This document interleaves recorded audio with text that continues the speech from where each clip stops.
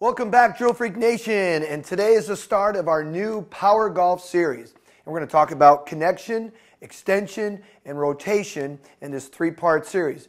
So sit back, let's get started. Okay guys, so let's talk about connection. All right, you've probably seen this before. You know, you'll see guys on the tour, they'll grab their towel, or someone on the range at your local in your local area, driving range or wherever, and they're using a towel. Some guys will even use, let's say, the head covers, and they'll stick it under one arm or maybe both arms. So what I'm going to propose, though, is something a little bit different. And right now I have what was to be a little dish sponge. I have had it cut in half.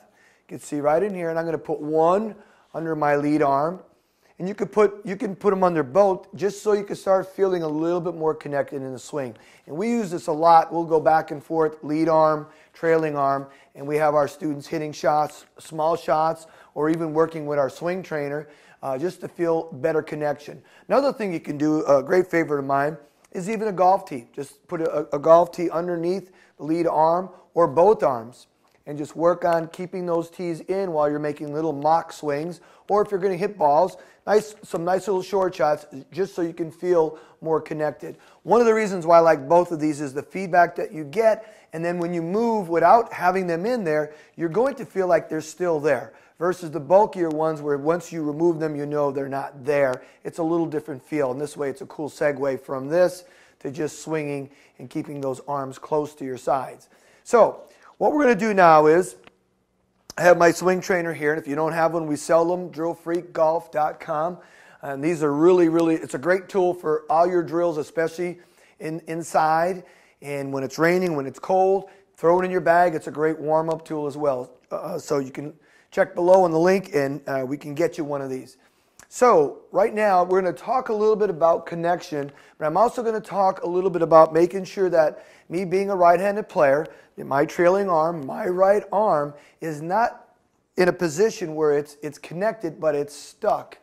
And I can show you right there. You'll see a lot of guys and gals, they get that arm in that way back there into their right hip, and then they can't release the club head. And what happens at that point is they get stuck, and it's a block to the right, it's a slice.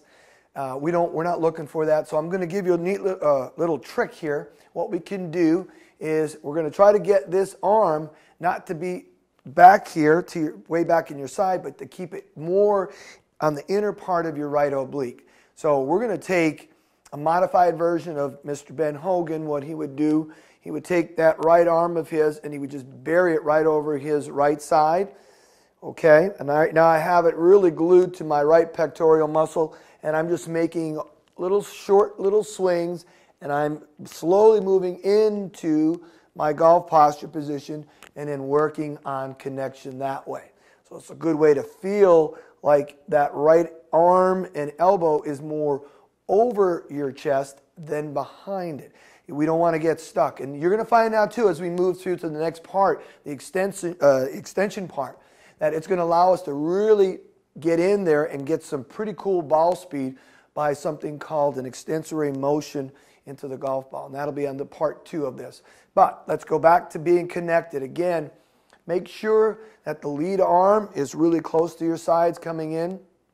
And we want to make sure coming down, you can see right there, my trailing elbow, my right elbow is leading my lead elbow down in the golf swing. And we want that. We want that as we come through. We don't want to be stuck. We want to make sure that we keep that arm, that tricep, and that elbow more inside your right oblique, because that's going to help us in part 2 getting all that extension. So I hope you guys enjoyed it. That's the first part of our connection. And again, feel free to send out any comments, any questions you guys have to our YouTube channel.